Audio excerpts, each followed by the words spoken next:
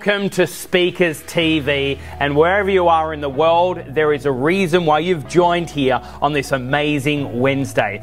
Guys, in this episode, we're going to bring to you some of the best speakers, some of the best influencers, and not only that, we're also showcasing a number of our students who have gone on to either write best-selling books, to be on TEDx stages, or ultimately get them to share their journey on how they made it from an ordinary life through to knowing exactly what their story is and then ultimately learning how to get that story out there. We truly believe in you, and I'm really glad you're tuning in to our Wednesday episode of Speakers TV. We'll see you on the other side.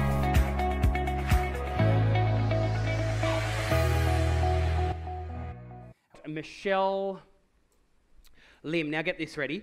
One thing I just love is connecting with other entrepreneurs all around the world. And we launched, and the most amazing thing, and this is what vision looks like, right? Just 2 years ago, I was personally doing every single boot camp. I was personally doing every single one-day event at Speakers Institute, and so on and so forth. However, 2 years ago, we made a decision to ensure that we can grow this. And so we then launched in India. We then launched in Singapore. We then launched our newest, chief facilitators out there in the marketplace, Warren Tate, Kath Malloy, Demian, so on and so forth. And it's absolutely phenomenal what we've seen in the last 2 years. And so we launched there in Singapore less than 2 years ago, right? And one thing I just love is that when you find really unique, amazing people, you want to make sure that you can lean into them, encourage them, and ultimately find ways how we can serve them in the best possible way. And Michelle Lim was one of those people. Michelle was one of the very first people that did our boot camp there in Singapore. And the most amazing thing about Michelle, she actually runs her own large business there in Singapore. It's a training organization, and she trains a lot of people in various aspects, and this everything from young people all the way through to older people wanting to be accredited or in whatever it might be. And then on top of that, she also just recently finished her talk at on the TEDx stage there in Singapore as well. How cool is that? Give her a hand. And so I've actually asked Michelle this morning to do a session with us to really help us all on this journey towards being the greatest influencer that we can be. So ladies and gentlemen, please put your hands together for Michelle Lim! Everyone! Well, I love the energy. And I would like to do this opening with all of us involved.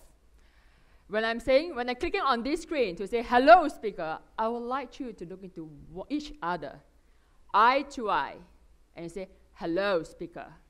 All right, shall we do that? And for instance, the next one. All right. Let me see. Technical fault does happen occasionally, but don't worry. So, okay, don't worry. Just make sure they look into each other's eyes now. All right? Find the one that you really will look at him. Okay, and say hi. Hi. It's so good to see you here. Yes. And in case you do not know the person next to you, just introduce a little bit more about yourself, right? Why are you here? Simple question. Why are you here?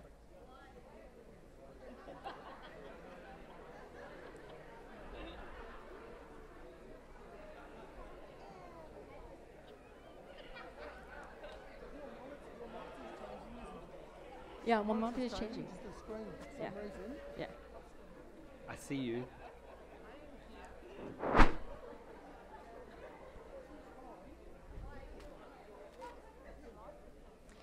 So now I flew in yesterday together with my best friend, Irene, and we took the red eye flight. Usually we call red eye flights. Red eye flights meaning that, it's a midnight flight. And we try to catch some sleep because I know that I'm going to speak on the very first day. And it's really, really grace and mercy that's given by Sam and the organizer to be able to speak on the first session. It's a great honor, responsibility, but it's a great joy because so that I can sit back and relax for the next 2 days. So this is really, really enjoyable for me, and I'm really, really very happy to be here with all of you.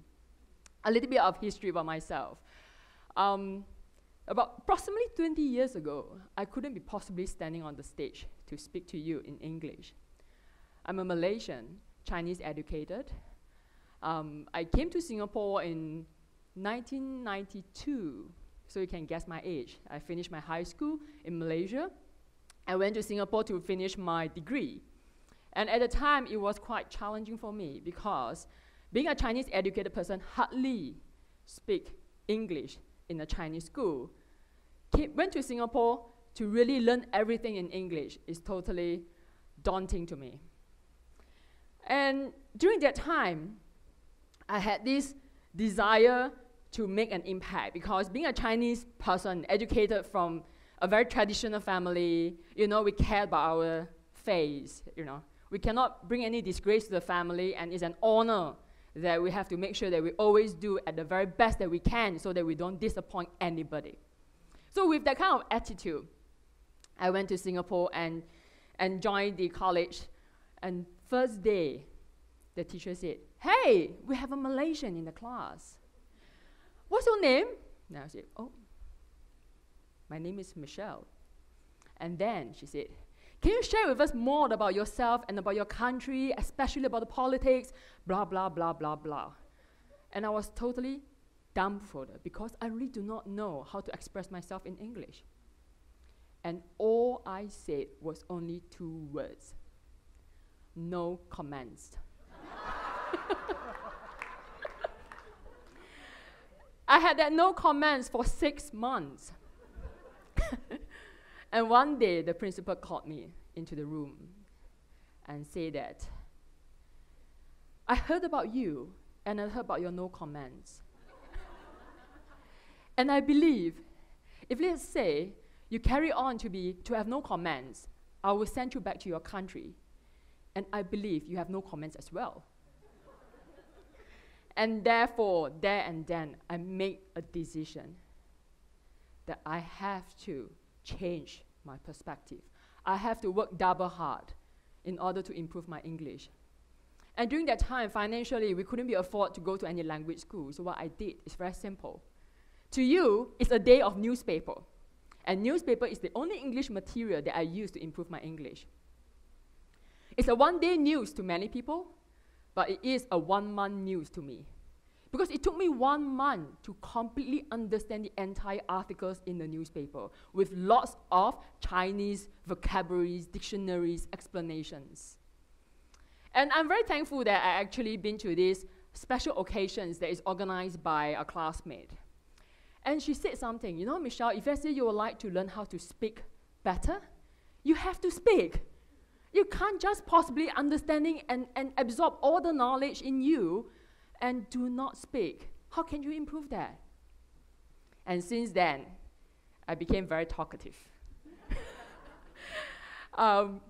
Well, Sam and some of my classmates know very well. Speaking is still something that in the back of my mind that, am I really worth it? Am I really able to share something valuable for people? But I'm really thankful to Speaker Institute. It really changed my mind. And it changed, I believe, all of us as well. Okay, let me test it out with the technically. Is it okay? Cool. Now, I would like all of us to look into each other's eyes and follow me to say that. Hello, speaker. Hello, speaker. Hello, speaker. Movement maker. Hello, impact builders. Hello, impact builder. Hello, change makers. Hello, change maker. And the important things. Hello, leaders. Hello, leader. Great, give a round of applause. Hey! Yes. My name is Michelle. I'm a 17-year-old mad woman on stage. My t-shirt speak of it. I started med school is approximately 17 years ago. And it is a school that is really deeply, deeply impacted me. With all that I've learned, I put into place as a platform to empower people. I firmly believe that every one of us is creative. There are many of us have doubts that thinking that, creativity is not something for me. No, I'm not that gifted. I'm not good. But in my last 17 years of running Med School, which stands for Making a Difference through Marketing, Advertising, Design, I've witnessed swimming instructor became the art director. I've witnessed a curtain seller running his own advertising agencies. I've witnessed a taxi driver now is a creative director of Ogilvy. I've witnessed many, many outstanding, ordinary people. They chose to become superordinary, extraordinary, not because of what they already have. It's because of a decision that they made. And that has been my missions in my life, that is to empower and to transform community through design. And that's what I do every single day. You know, there is a Chinese proverb saying, if you are planning for a year, sow rice. If you are planning for a decade, plant trees. But if you are sowing for a lifetime, educate people. And all of us here have a very important role. We are speaker. We are trendsetter. We are disruptor. We are the leaders in this space to educate people to be greater.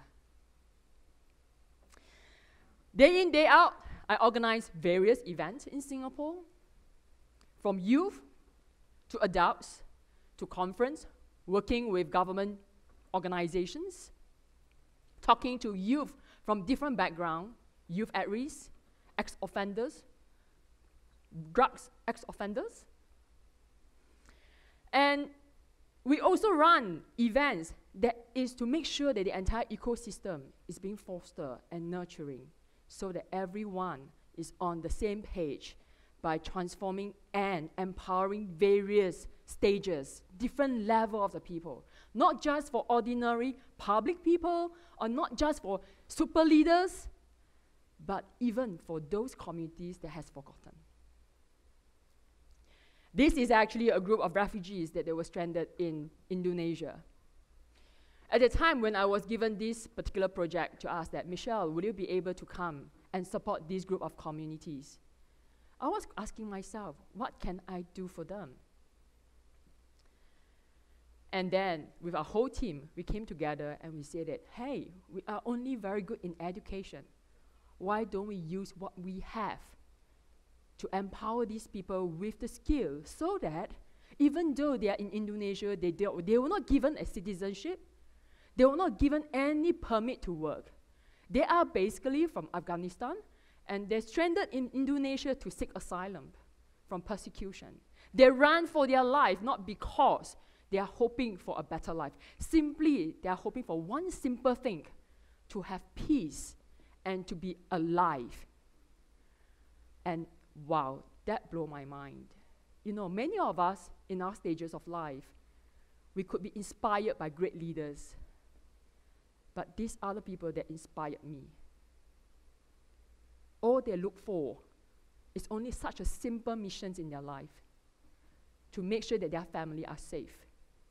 And they went through all the difficulties just to be sure that their family is in safe conditions.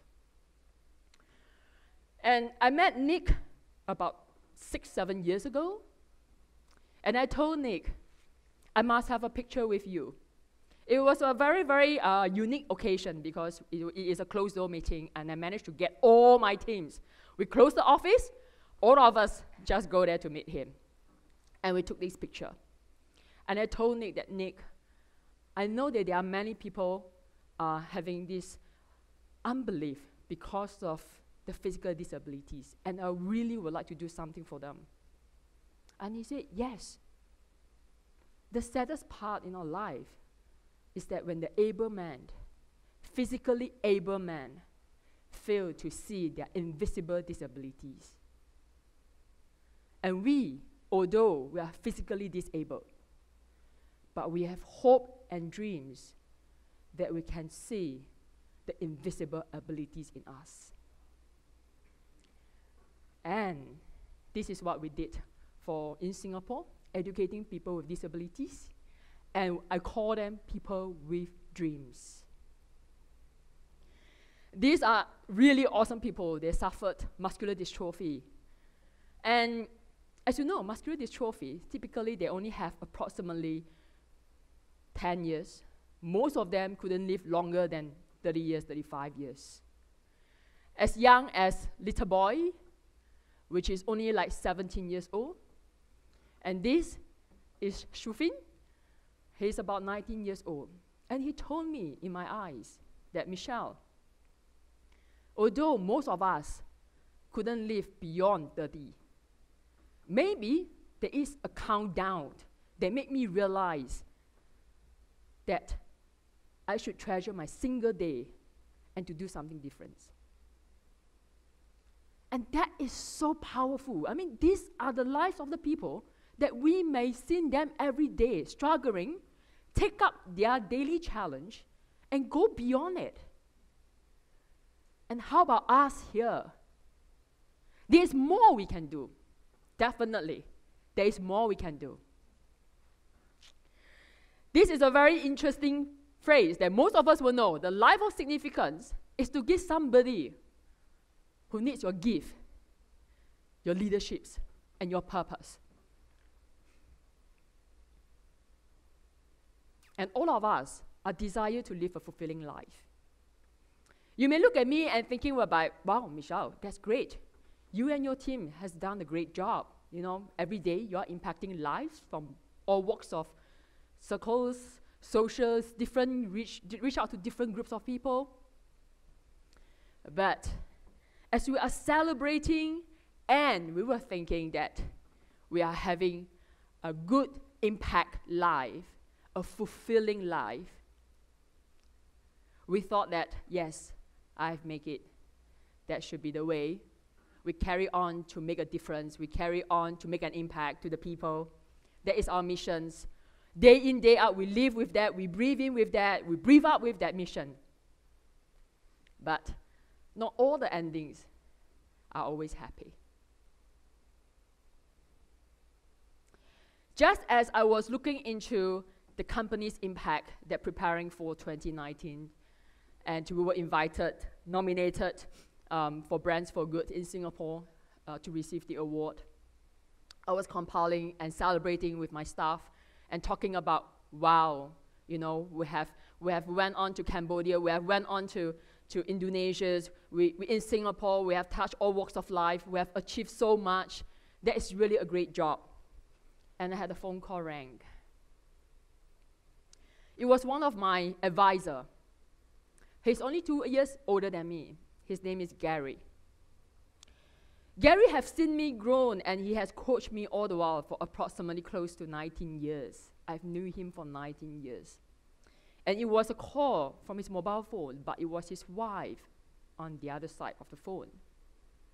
And his wife was crying and said that, are you the Michelle that running that school? I said, yes, I am. And he said that, I would like to break a news to you. Gary has gone.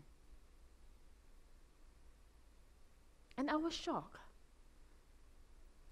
His wife was crying and weeping over the phone. And I was thinking, how could that be possible? He is only 2 years older than me. And his wife said, yes.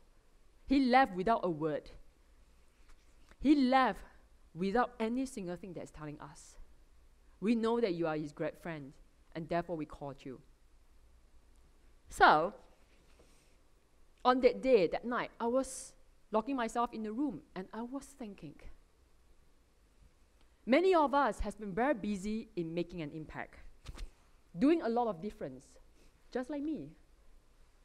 We every day excited by all the movement.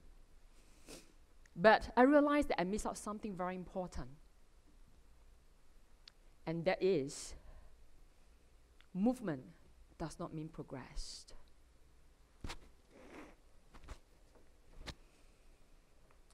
We could be busy planning for activities to fill our life, to think about what can we do, pack our schedule day in, day out, meet the people that we think that it will be the great person that can lift us to the next level. But I would like to remind all of us here that movement could keep you busy toggling around, but it may not mean a real progress that you are seeking for.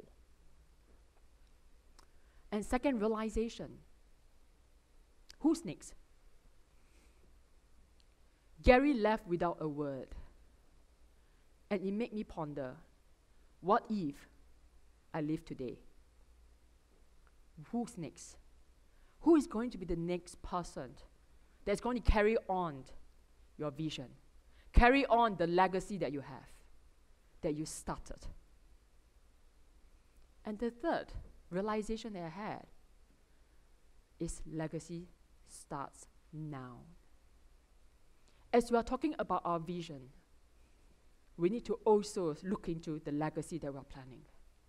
And it starts now. Therefore, I realized that what I've been missing in all these years, that yes, we're making impact, we're making a difference, but I miss out something very important. I allowed KPIs, I allowed all the impacts, the lives as the numbers on my balance sheets or on my impact reports. I need to have a vision, and the vision required me to start building the legacy. And Nelson Mandela mentions very clear, there are people who have visions, but no actions. These are the daydreamers. There are people that have the action without vision. They just keep themselves busy. Let's be the one that have the vision with action, because only that will become a guiding star for all of us here. What are we doing for? Why are we doing it for? Therefore, I changed my perspective. I no longer occupied myself with all the activities. I started to learn how to build people. And building people is very, very important for all of us here. Because it's not just about going there to do a very wonderful opening and a wonderful stage and a wonderful audience. Everybody are into it. And after that, it's no more. We have to start to build people that is go alongside with us. And that's why I was so excited when Sam is announcing all these Speakers Tribes initiative. These are the initiatives that building people. And every one of us, we don't have to own the companies, to own the tribes to do that. We can start doing it. I always believe that charity starts from home. Your immediate families, your immediate friends, your immediate colleagues. Everyone can be your tribes. Everyone can be the possible people that you can spend your time to build. And that's what I do every day now. I dedicate my time intentionally to build people. And I'm going to share to you that how I came to realize this thing after Gary's death. And I would like to show you a simple step that allowed you to navigate at this junction where you are and how can this lead you. And this is what I call the ECG of life. We all know what is ECG. It's about electrocardio, measuring about your heart rhythms to ensure that your heart rhythm is normal. But I would like us to take a very different step. Assuming that today I'm going to ask you, what is the ECG of your life? The heartbeats that you have every single day that you wake up. Would you be able to draw that out? How will that chart be look like?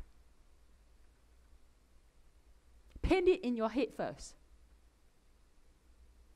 And basically, I draw my own ECG life in a 3 simple components: the dots, the circle, and the line.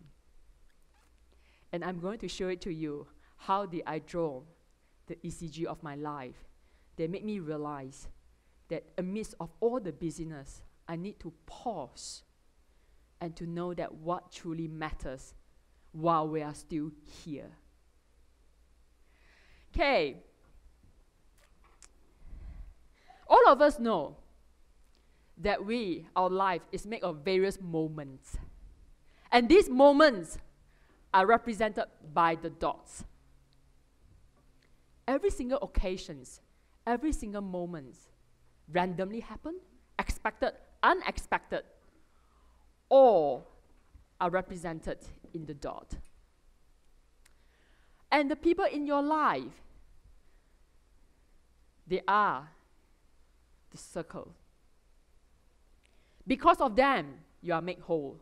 Probably because of them, your events and your moments became complete.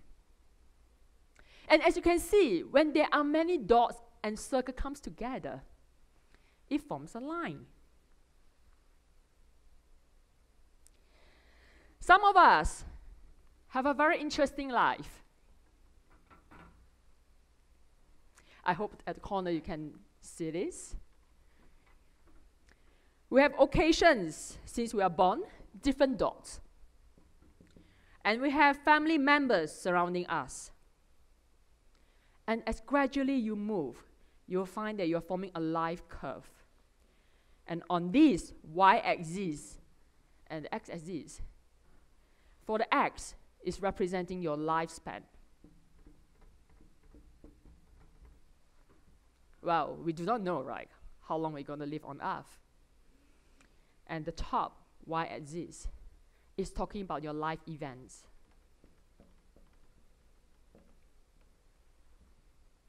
So you have this x-axis about your lifespan, and the y-axis is about the events happening in your life, the moments. Some of us, we started very well. We have a very good straight line. Progressively moving up, graduated from college, doing very well. And we met somebody, and the life became messed up. We have that, right? And it's just a circle. We just keep going around the circle and the circle. Every day we are nagging, my spouse, my partners, blah, blah, blah. And then we just keep going on the circle, and we couldn't break out of it. Some of us, we have a very, very tough life. We didn't choose to be in that family. Neither we wish to be in the family. And the life just go down. But at the bottom pit, you decided to make a decision to change your perception, to change your life, and you know that you are the owner of this life. You rise up. You chose to rise up. You chose to be a different you, and you chose to break through the norms. So that's where you're rising up, and you rise up, and you rise up. Because every bottom pit, you know that is the opportunity and a chance for you to retake in order to go for the next height. Therefore, don't underestimate those dark valley that you are in. Because that is the best opportunities for you, because nothing can be worse off. You at that worst situations already, so how could that be worse off? There is only one direction for you to go, is to go up. However, there are also some of us here, we are the averager. You know, we are not the superhero, we are not the superwoman. We are basically just living through to life like a circle, momentum, up and down, up and down, up and down, up and down. And that is what we chose to live.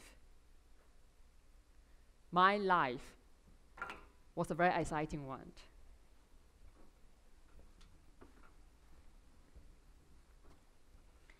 It was exciting, not very much about what was given to me, That's why I'm very soaked into what Sam mentioned earlier. We need to have the vision bigger than the provision. As I mentioned to you that I graduated from Malaysia as a Chinese graduate, I thought I was doing very well. I was a national badminton player, I was a school head prefect, and I was really top in the co-ops, and I think, Singapore is so small, all right, it's no big deal for me, you know? So I was so full of myself, thinking that everything will be fine. And I went to Singapore, and on the first day, when people asking me about, tell us about yourself, I realized that I couldn't even speak out. And it went down. I started to question myself, that who am I? Who am I? Am I really that good? Am I overconfident? Am I a fool?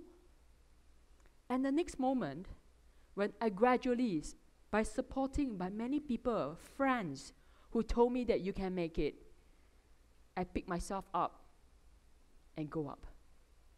Then I graduated from the college, thinking that I want to be a banker, because that was told that is the easiest way to be rich. You know, you know, Chinese typical families, it's only 3 careers you can choose: a lawyer, a doctor, or banker. So that was the top 3 choice. Science, I'm not doing very well, so doctor, forget it. Lawyer, you know, my English capability, nah, forget it. Banker, there is a hope, because you need to be very good in mathematics, maybe. So I think maybe I can score well in that, and therefore, I chose to be a banker. So in the very first 20 of my life, I only have a single dream. I want to be rich and famous. And I even told my mom, send me to Singapore. I guarantee you, before I turn 30, I'm going to be the millionaire. And guess what? I failed. Because on the very first day, when I was given the opportunity to become the investment banker, I quit my job. I quit my job within the 24 hours. I thought this was what I looked for. I thought that was my vision. And in the end, when I was put into the position, sitting at the corner, looking at the computer screens, analyzing the stocks and the foreign exchange, the forex trading, I was asking myself, is that all I'm going to do? Buy, sell for the rest of my life and make a fortune? Is that my worth? And I asked the manager there and then, say that, you know, Mr. Lim, may I know that why are you working in this environment? It is so stressful, and every day just looking at the screen and the monitor.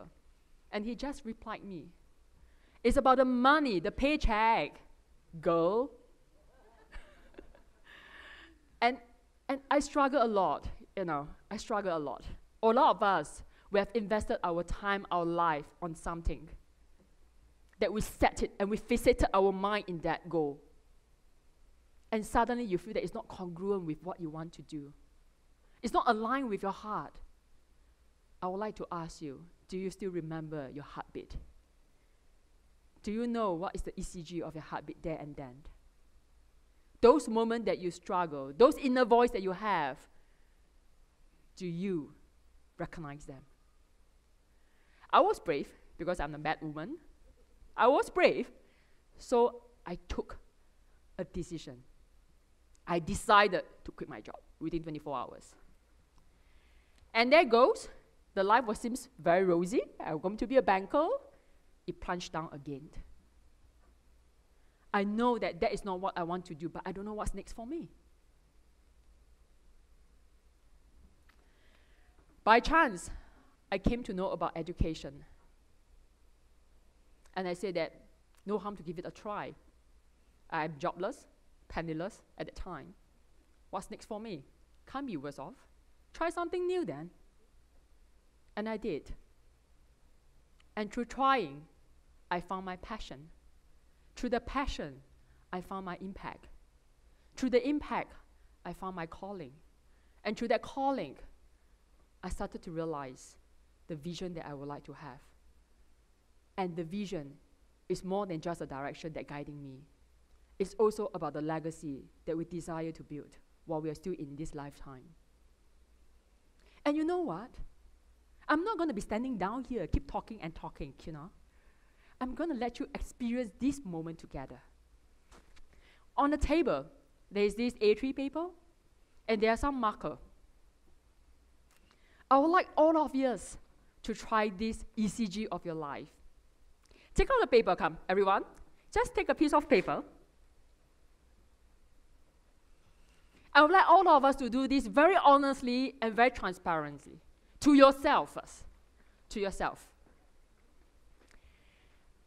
Take out this paper, and you draw on your Y and the X axis. For your X, it's about the lifespan. And of course, we all believe that there's this power in visioning, right? So draw the lifespan as long as possible, that if you like to. For me, I usually will draw 120 years. Okay? And then, on your Y-axis, that is the life event that you would like to capture. For some of us, maybe you want to start off your story or the ECG of your graph at the age of 5. Maybe some of you at the age of 10. Maybe you are as forgetful as me, that you would like to plan your year started off at the age of 20. It doesn't matter. Age is just a number. It is just a number. So all I wish you to do is start to chart down the occasion that's really tucked in your heart, the lowest moment of your life. I would like you to start off, it's actually the lowest moment in your life, and then just make a mark that what was that moment. You could indicate your age. You could indicate somebody like a circle who was there with you. What was that event?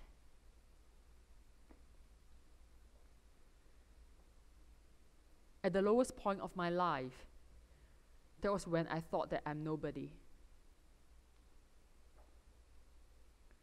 And the second lowest point of my life, it was I thought I'm going to be a banker, but it didn't turn out well.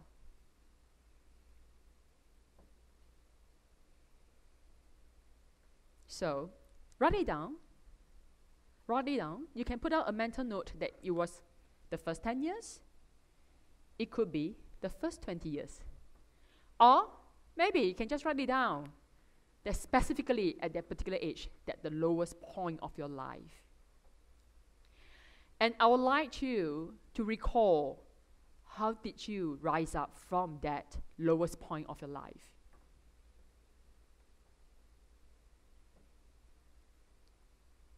Was it somebody that is next to you, supported you? Draw that circle down, probably put the initial of the person's name. Or was it you yourself rise it up? Because you know that that is enough. There should be more than this life.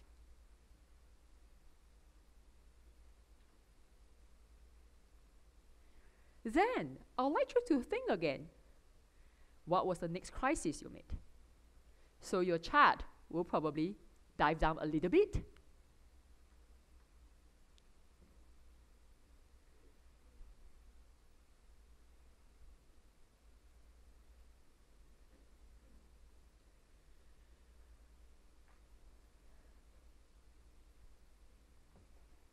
And then you rise again. This time, who is the person next to you? Who helped you to rise up? Was it your family members? Your friends? Your teacher? Speaker Institute? Your classmates? Or even a stranger? Who was that angels that in your life that helped you to push up again?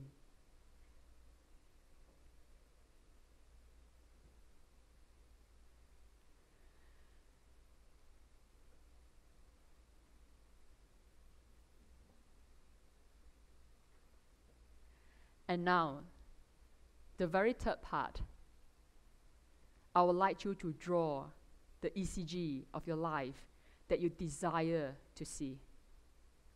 Well, we know that there's only one way, right? It can't be a downward slope. It's definitely outward. And I would like you to draw that upward slope. And I would like you to start writing down in circle those people that you want to bring alongside with you when you rise up.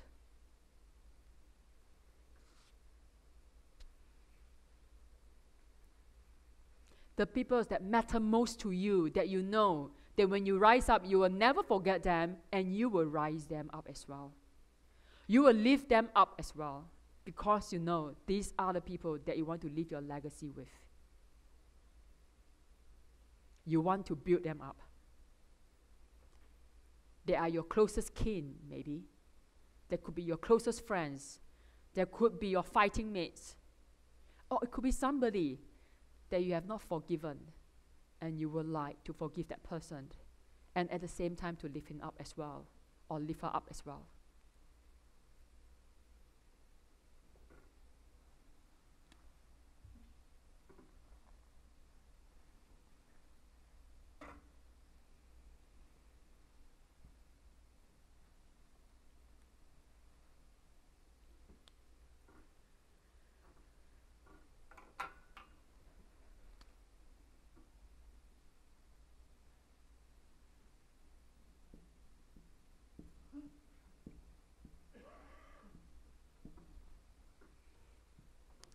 All good?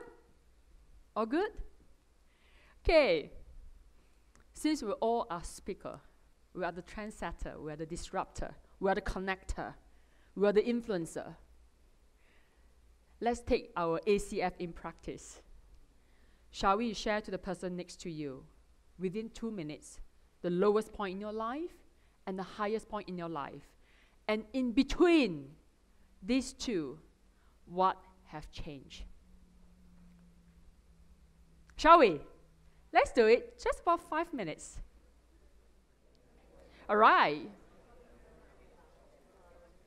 It's great. Now, I believe if let's say we talk about the ECG of our life for our future, especially if we talk about Vision 2020, I think most of us will draw the chart like this, because we all know there is only one way for all of us here. That is to go up. Because there is more. And the favorite quote, the best has yet to come. Right? So, we only have one direction to go up. And I would like you to internalize this chart that you have. Because when you are down, you remember you have made a commitment that you want to go back to the point. Because you know your life is only have one direction, that is to go up. And those people that you circle, we know that proximity is power. And are not just mingle with people who are powerful, but remember, we also have a calling that is to build people. Usually, at our most vulnerable situations, people follow us. People do not follow you when you are at the highest peak, because they will see that, yeah, you have all, you know, you're gifted, you're born from a rich family, you have education, you have tra. But when we at our most vulnerable point, people watch us. They look at us, and they wanted to see whether we are the leaders that they can trust. Because they know when they're at their most vulnerable stage, they can lean on to us. We've been there, we've done that, and we can do it, and we can help other people. This is my ECG chart. I circle with family members, friends, my colleagues that work alongside with me. I have their name in my mind every day when I wake up. Because all of us, we can't assume we will have this moment until there and then. We never know when our life will be interrupted. We never know. But all we know is that when we have a vision that is lived longer than us, we are not afraid. Because every single day, when you're living your vision with the people that you're building up, with or without you, it doesn't matter anymore. It doesn't matter anymore. It's your vision that lives beyond you. My wife. I had this picture that I was taken yesterday when I was walking around at the resort. And it's very interesting. It's a very nice photo. I mean, I personally feel that it's a nice photo. The sky was very gloomy. There is a launch pad. And there's no vessel. There's no boat. And I was asking myself, how would I be able to get to this destination? The sky is gloomy. This is a launch pad, the jetty, and there's no vessel. This picture reminds us that, friends, we are the vessel. Carry along with us is not just our vision, but it's our people. Your people. And although the future may be very gloomy, nobody knows, but I would like to assure you, your vision will be your guide. Your passion is your fuel. Your belief is the energy. And your people is the very reason why all of us are here. And therefore, let your vision live beyond you. Let your vision live beyond you. Your legacy starts now. As you are charting your vision, do not allow time, constraint to stop you. Do not think that you only have another 30 years, 20 years. You could be only having one day. So what? So what? And I would like to encourage all of us here for the next 3 days. As every single moment that when we're going through the vision and learning from the fellow speakers as well as everybody here, all of us here have a story. We have a lowest point, we have a highest point. All of us here are learning from one another for one reason. We are here for the people, we are here for our vision, and our vision lives longer than us. Thank you. Very, very good.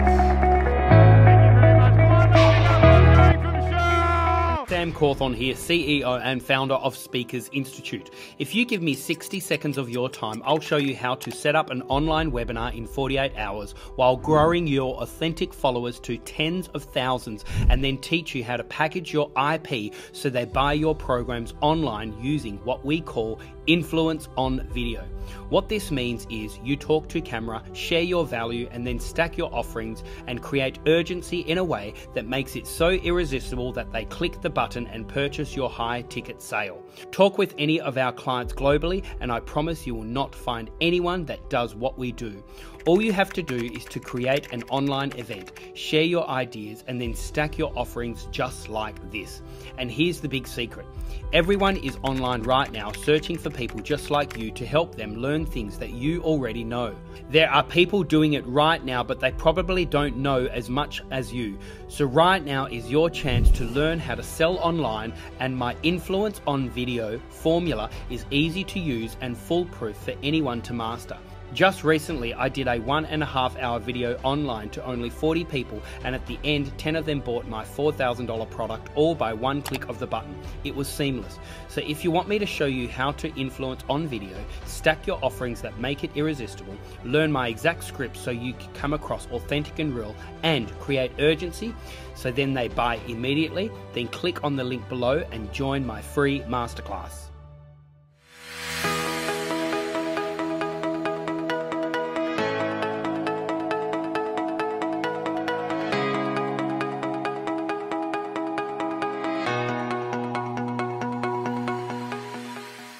Share, I mean, how good the feeling was after completing the session, and I think the feedbacks were just too good. So I mean, that is that is forcing me to think beyond. I think it was pretty linear thinking earlier, and now it is pretty diversified. So that is very helpful. Thank you, Charlene, Christiane and Sam, for obviously the benefit and the inspiration you've given to so many of us, and to all the participants, because I think for me personally, this is the first time I've felt that I've been in such a safe space to be vulnerable and to make mistakes.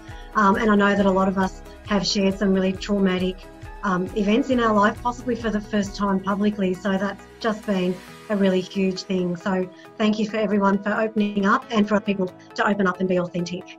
I'd like to firstly acknowledge you, Sam. Thank you so much for instituting the Speakers Institute and all of the lovely people who've attended today. I think they've done an absolutely wonderful job. I think all of their stories are worthy of stage presence. I think you'll all go very far. I just wanted to say, being out of the workforce for 6 years, looking after little kids, and this is the first course I've ever done, and it was astounding. It blew my mind. It was beyond my expectations. And thank you, Kate, for the feedback today. That was brilliant, and it's given me the confidence to back myself, because I didn't have that before. Because, you know, when you leave for a while and you come back, it's all a bit dodgy. So thank you. And it was really an experience which I was looking for, to give that push, the last push which is needed, because I'm very low on execution. So your story and your message gave me that push which I really needed. So thank you very much, and also to the fellow participant for bearing with me.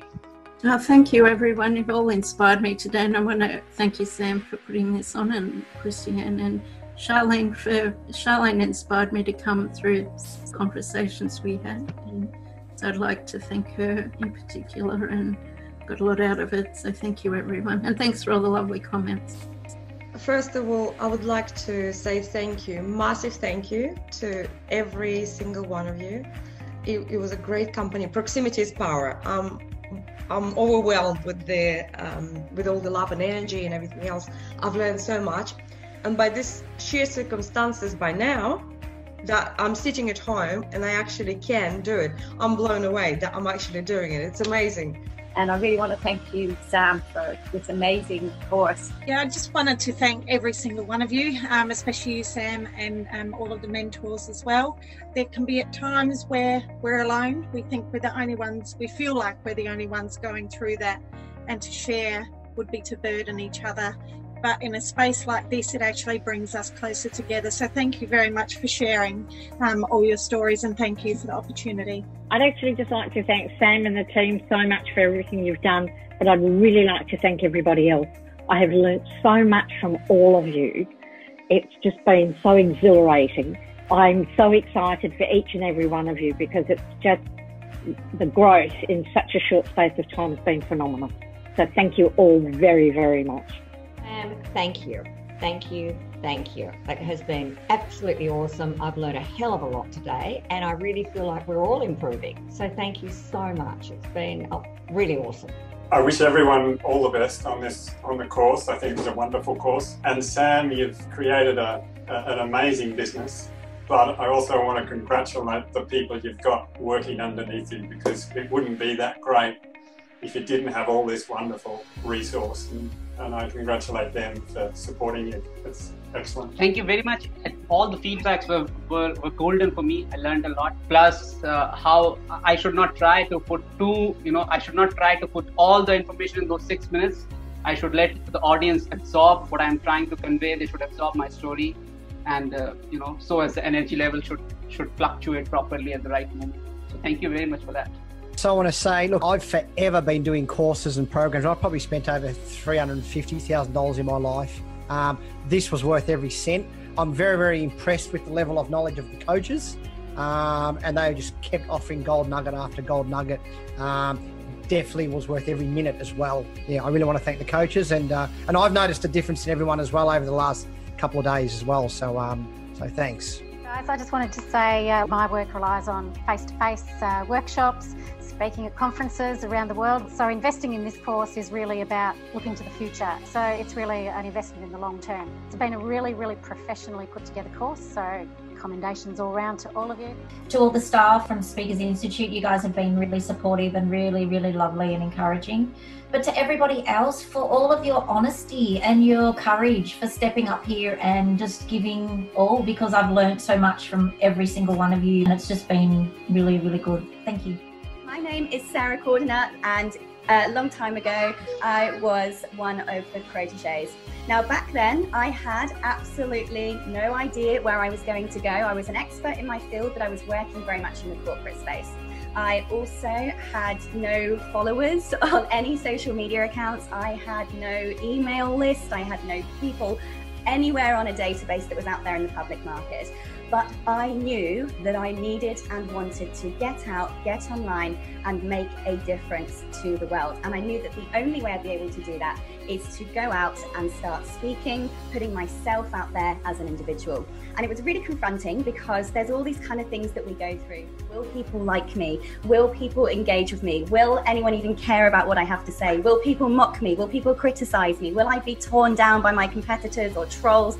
So I had all of these worries, like everyone else does, not knowing where I was going to start. You know, do I start with the logo, the website, the message, the thing, the branding, the story? It's all very, very overwhelming. So I want to reassure you guys that I was absolutely there. After going on Sam's program, I have gone on to win multiple awards. I have now got over 20,000 students in 146 countries.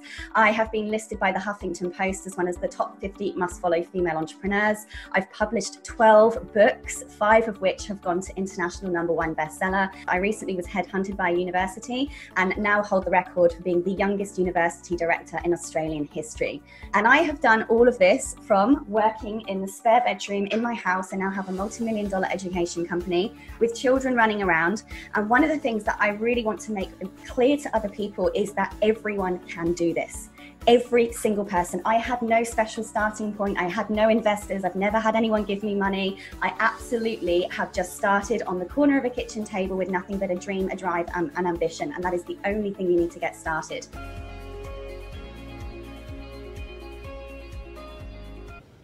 This is the Celebrity Authority Show. Please welcome your host, Sam Cawthorne. And here we are back again at the Celebrity Authority Show. Super excited about today. We have Demian Coorey here, who is a researcher into the future of thinking. Demian, thank you so much for joining us on the show. Damn good to be here. The future of thinking. Tell me more. What does that mean? Okay. For the last 2,500 years of Western civilization, basically, we've been left-brained. We've been analytical, left-brained, and that has been one of the main reasons why Western civilization has been so successful. But unfortunately, those days are very much numbered. Because one thing I learnt many years ago when I first studied computer science, this is back in the 80s, I learnt that anything that the left brain can do, any problem that can be solved by the left brain, computers could do faster. Now, back when I learned it, you know, more than 20 years ago, that was just an interesting idea, but it had no practical application. The problem is now, with intelligent computers, machine learning, artificial intelligence, that theoretical possibility 25 years ago is now a reality. And what we're finding is that within the next 20 years, every one of the 80% of the jobs that the modern economy requires that uses our left brain will be gone.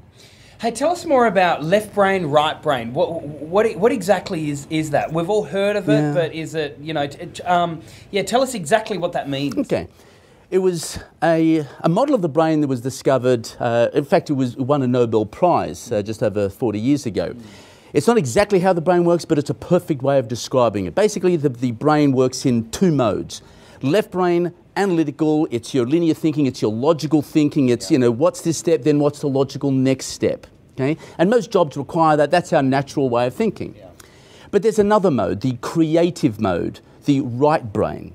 And, you know, that's the mode that we're using when we're thinking new ideas, when we're thinking in ways that just don't seem logical, but they're new ideas, there's new discoveries, and that's basically where 20% of us live. But unfortunately, it is what's going to be required in the next 20 years, and our modern education system has just not prepared us for it. Hey, Demian, fascinating conversation already. Tell us a little bit more about your journey for you to now become a real thought leader in this space and a researcher in the space of the future of thinking. Hey, that was actually kind of interesting, because I'm naturally a left-brain guy. I was originally an award-winning physicist, right? And then I actually I moved into finance. I was chief analyst at Citibank. I was about as left-brained as you can get. Wow. But then there was a turning point in my life in my early 20s. Just imagine this. I was at home and I was doing an assignment for uni. And then something happened. There was a blackout. Just a whole... Like the lights. The lights. No, the lights. No, just the lights, right? The lights. And I thought, okay, well, what's going on? There was, no lights. And I looked out the window to see how much of the rest of the street was blacked out. And no other houses had the lights off. It was just us. Then my dad walked in. Now, you've got to understand my dad. My dad was my hero, right? And, my dad was a long-range navigator in World War II. Like, he was such a great guy. You know the average life expectancy for navigators and crews doing those long ranges in the Air Force in World War II was about 18 missions? My dad did 43. He was an amazing guy. And there he was. He walked into my room with the candle, put the candle on the desk, and he explained that his clothing business that he started 15 years earlier had failed, and he was unable to pay the electricity. I mean, this is my dad. This is my dad who survived the most ferocious war in the history of human civilization, and he did not survive the modern economy. And I just thought, how could that happen? How could his thinking, I mean, he was a powerful thinker, and his thinking had been spectacularly successful up to that point in his life. Yeah. But unfortunately, that thinking was no longer relevant. And it occurred to me that was a perfect metaphor for what's happening in the whole world now. Okay. We've been so successful up till now, but we now need different thinking. Because the fact is, as I said, everything that the left brain can do, computers can now do. So if we want to keep working into the future, if we want to continue to grow businesses that thrive, we have to use our brains in ways that computers can't. So we're at a real pivotal moment right now in history. This is it. In fact, this is what I call the crossover. Yeah. And this is one of those things that most futurists I speak to don't understand, because we've had innovation, for hundreds of years, and most futurists are saying, well, innovation has always been with us, industrialization, automation, but human ingenuity has always stayed just ahead of innovation. And so, as some jobs get replaced, okay, some people lose their jobs with innovation, major change, but the economy grows and human ingenuity creates new opportunities, and that has always been the case. But over the next 20 years, what I'm seeing is a crossover of the curves where the pace of innovation is going to overtake our ability to adapt. If we keep using our brains the same way, because the fact is, and I keep on repeating it, whatever the left brain can do, computers can now do. So if we keep on thinking the way we've been thinking up till now, we lose. So how do we cross over well? And also, by the way, did your dad end up getting the lights back on? So it was unbelievable. How do we cross over well? Well, this is the beauty of it. As we rebirthed his business, okay, my dad spent the obligatory 2 years in the wilderness, but then he didn't give up. I mean, that was the spirit of that generation, right? Yeah. And he and I worked together. I mean, I used to help him with the business, generating new ideas, and basically a lot of the techniques that we teach in the future of thinking were actually developed in the 80s with the new ideas for my dad's business. And essentially there's 3 steps. This is it, the three steps. First of all, you've got to, what I call, limber up your brain.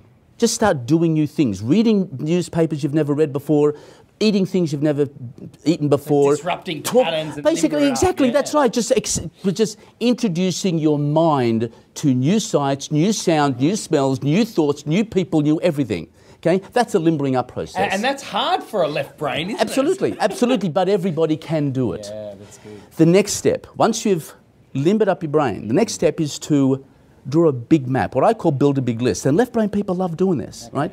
Build a big list of everything about your business, your life, your product or whatever. And that's what my dad and I did. We just built a list of, like, it was a clothing business, ladies sleepwear.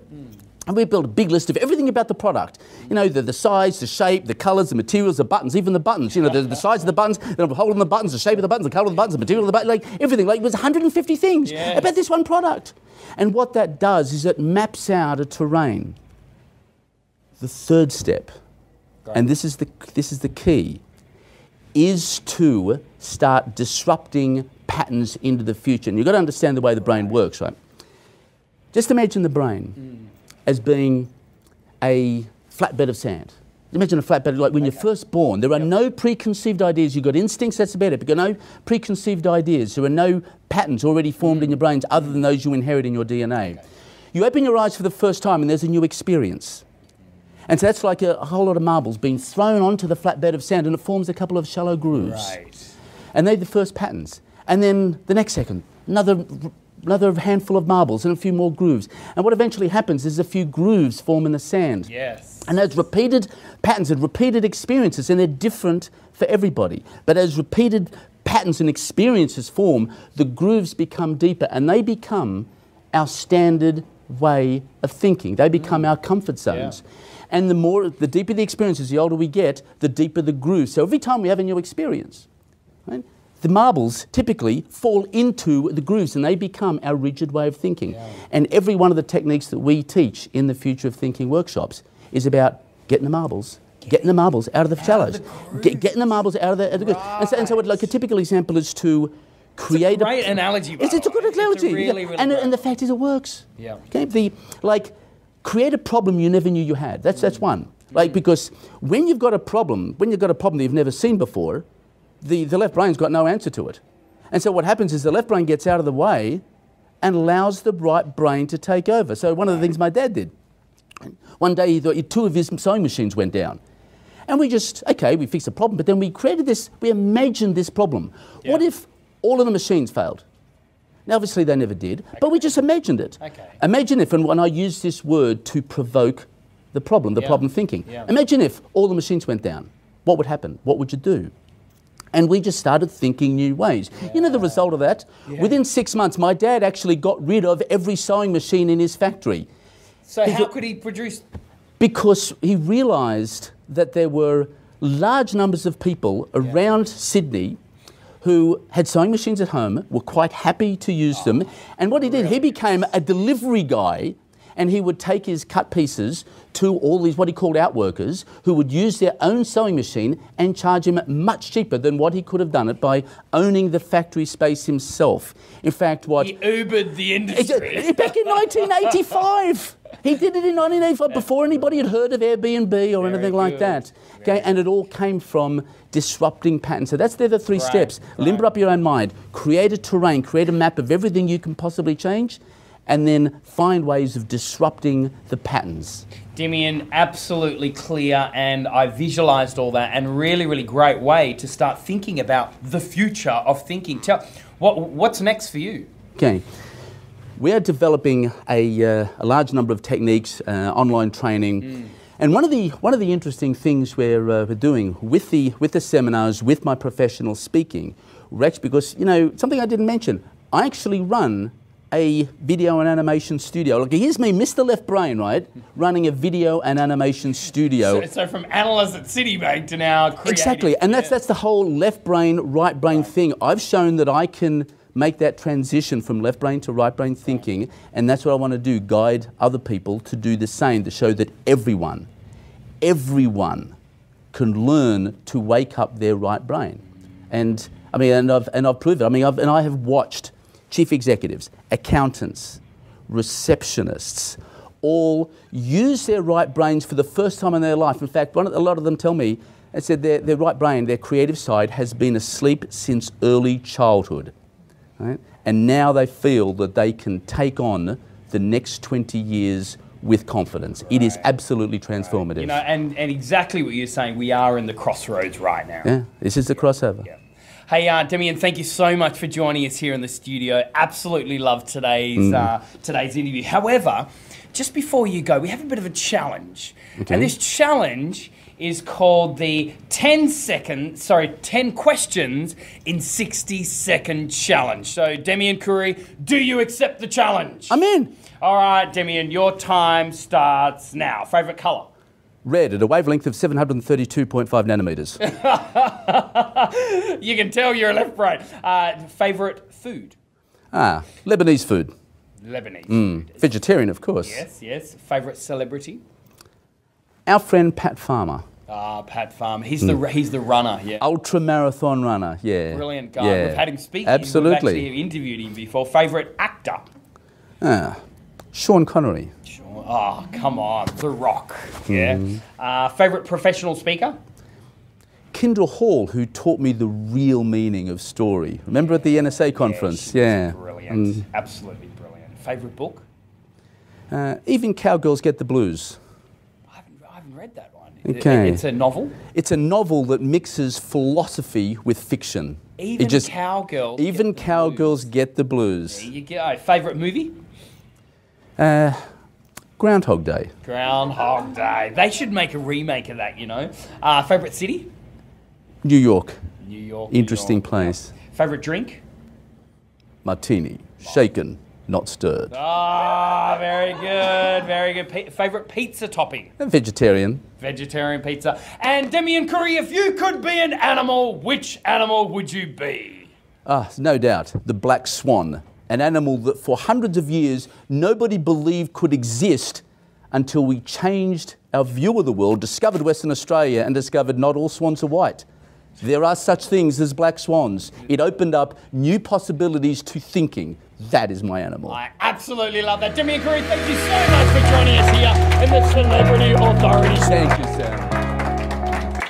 I really always wanted to make an impact. When I was a young girl, I had this drive in me to really, really make a change. And I studied environmental science and marine biology, and I worked in the corporate world for about 8 years as an environmental professional.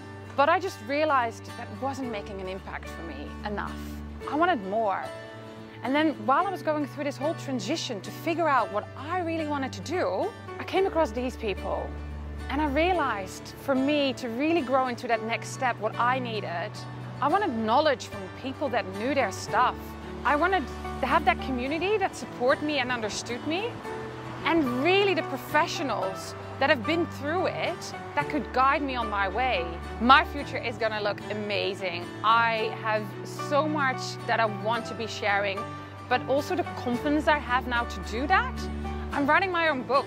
Next year, I'm launching my new keynote, and it's unstoppable. What I can do from there, I'm just so excited, and I can't wait to share that with everybody. The big thing is, you need people around you that inspire you. If you don't have those people around you, how can you even see that next step?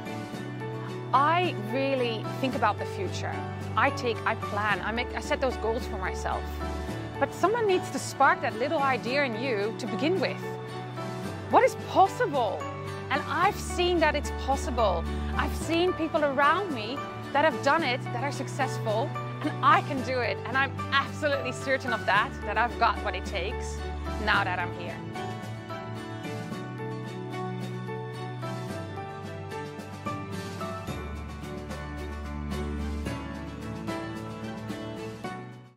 Our next TENx speaker is committed to transforming lives through the power of research and innovative medical interventions in order to give hope to those who have lost hope. She's a medical research scientist who conducts clinical trials on children with rare diseases. As a keynote speaker, facilitator and leader, she advocates and creates awareness of clinical trials with the belief that successful medical intervention development isn't possible without successful clinical trials. Thus, it's a responsibility that we all share. Here to share her voice for the power of research, please welcome to the stage, Twinkle Bahaduri. Every situation in life is temporary. They're not lasting. When life treats you good, enjoy it and live it fully. And when life isn't so good, just remember that this is temporary. and that better days are yet to come. So who here knows what clinical trials is? And who has participated in research? Thank you. So if health is our greatest wealth, why is it that many often take it for granted? For centuries, people have been under the impression that if there is no treatment to a disease, there is no hope. As a medical research scientist, I can assure you this is no longer true. Research shows that healthcare is the 4th biggest contributor of our economy, and Australia has a huge potential to establish itself as the international hub for drug developments and clinical trials. So let me tell you about one of my little patients named Emma. This 5-year-old little girl suffered from a condition called juvenile idiopathic arthritis, which is caused by inflammation of the joints, resulting in excruciating pain. She could hardly walk from that door to here. It aches my heart to see her that way. Imagine what her family has to go through. And to make matters worse, the doctors have run out of all treatment options for her. Her parents literally pleaded to save their only child. So we enrolled her into one of our clinical trials with a new drug designed specifically to treat that condition. And after 8 months of being on the trial, she came in for a review. She came running to me in her pink little high heels and said, "Look, it's a miracle! I can play again!" Honestly, I felt rewarded. Then there was this other little boy, Joshua, with a different condition called Duchenne muscular dystrophy, which some of you may know as DMD. Similar situation, we recruited him into another clinical trial, and after only 10 months, he enrolled himself into gymnastics. So ladies and gentlemen, this is the power of clinical trials. This is how we transform lives, and this is my passion. Now, my story isn't about just little kids. My message is about the power of the clinical trials and the impact it has on many alike, and really giving hope to those who have lost hope. Clinical trials need you. So how did I get into this industry in the first place? Tracing back in 2009, I came from Singapore to pursue my Master's of Infectious Diseases degree and was taught under one of the finest leaders in medicine, Professor Barry Marshall. He made a groundbreaking research for discovering the causative agent of stomach ulcers called Helicobacter pylori. He did not only discover the bacteria, but also the antibiotics to treat it. But during those days, he could not find any human models to test and prove his theory. But because he had so much of convictions in his research, he drank a whole petri dish full of Helicobacter pylori, developed gastric ulcers in himself, and treated himself with the appropriate antibiotics. His theory was proven right, and all medical books had to be rewritten. His discovery and bravery not only led him to a Nobel Prize in medicine, but also benefited millions and saved millions of lives. The day I found out about this was a redefining moment of my life, and I made a commitment to myself that this is how I want to contribute to the world, through research. So what are clinical trials?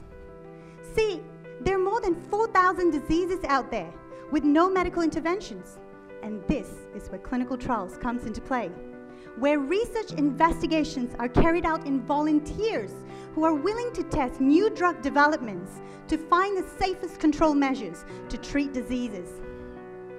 But who here thinks that being in clinical trial is like being a lab rat? No.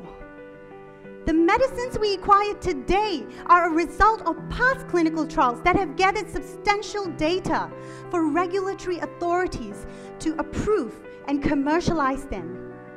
So clinical research is the key to finding new solutions in healthcare, and it needs you. With a recent outbreak of coronavirus sweeping across 59 nations, the World Health Organization has declared global health emergencies.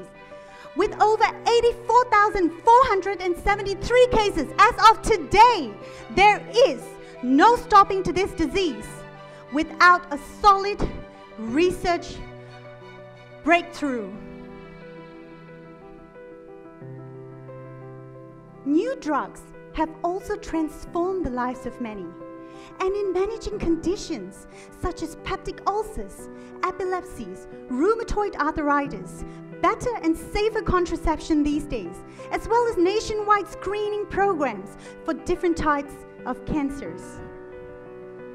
Today, our DNAs are sequenced, our organs are transplanted, our brains are imaged. But these advances have only been possible because of research, the process of discovery, innovation, and development. And in delivering these services in the best way possible, from cradle to grave. Without clinical research, there is no new treatment. Nothing better to offer to patients tomorrow than what we have today. Clinical research today are conducted as scientifically rigorous as possible, but also ethically in the best interests of the participants. Because we know we work with people with rights and dignity.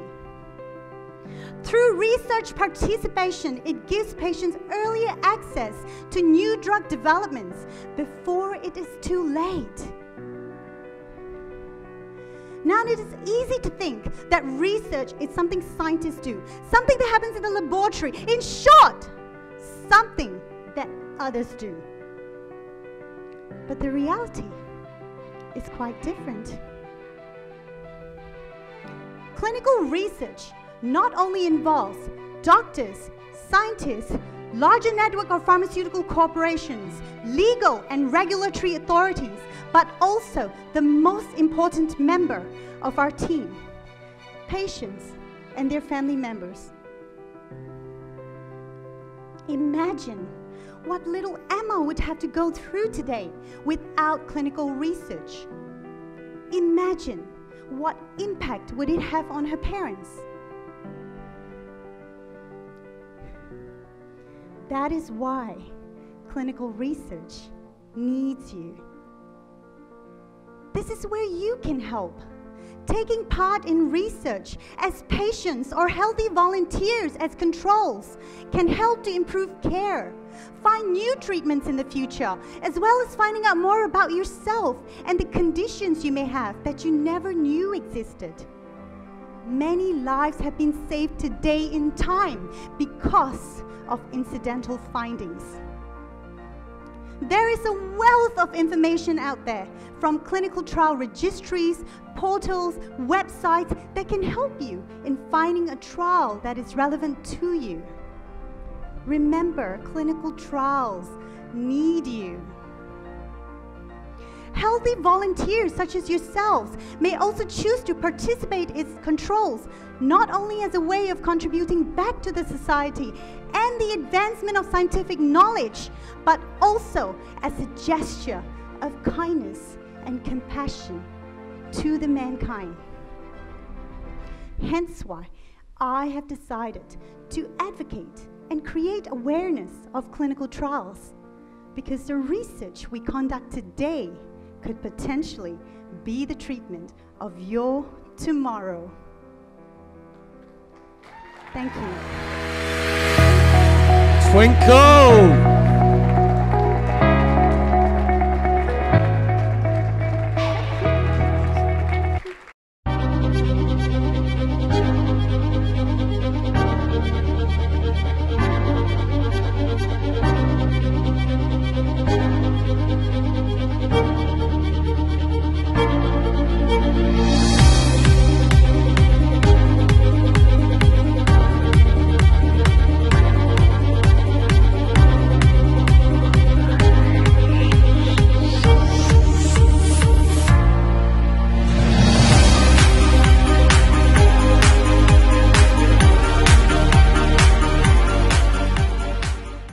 guys, thank you so much for tuning in for today's episode here at Speakers TV. My name is Sam Cawthorne and we are super excited about Speakers TV and about these episodes that we bring to you every single weekday as well as also on every single Saturday. Guys, we'd love to hear from you. If you've got any feedback at all for us, or maybe you want to comment right now in the chat bar about what was your biggest takeaway from today's session. But also not only that, why don't you join us? So here at Speakers Institute, we do have a number of programs such as our online boot camps or our protege program. At Speakers Tribe here, we're all about running these big, large annual conferences every year. But also not only that, there is an annual membership that you can get where in your city we do have tribe gatherings, all really encouraging you going from where you are today to where you really want to be. Or maybe you want to tell your friends and your family about Speakers TV. But can I please encourage you, why don't you like this page? Why don't you join us each day? Why don't you tell other people about these episodes? Because we are all about really helping you on this journey to becoming that recognized voice of authority, for you to find your message and your story and get that out there into the world. We are super excited about your journey, so please lean in and join us today. To your success, my name is Sam Cawthorne, and don't forget, the best is yet to come.